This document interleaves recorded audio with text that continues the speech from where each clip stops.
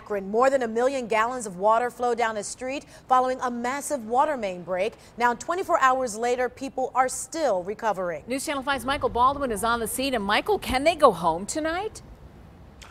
Well, they're letting some people go back and get some of their belongings, but they're probably not going to be able to stay there as they're working on electricity and they are working on gas. We've also been told that one of the homes, actually at 366 or 36 Gold Street, that home will have to be demolished, we are told, because we heard that the foundation is just too bad.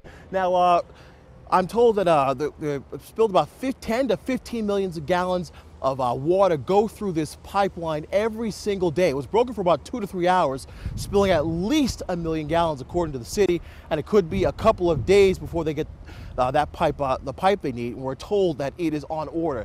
Now, for the folks that live over in the Copley and the Fairlawn area, we are told that you need to keep boiling your water. The city is telling us you need to keep boiling that water at least until 7 o'clock Saturday night. What they said they're going to do is they said they will put out something so folks will know. They say at least right now, make sure you keep boiling that water to stay safe. We're live here in Akron. I'm Michael Baldwin, News Channel 5.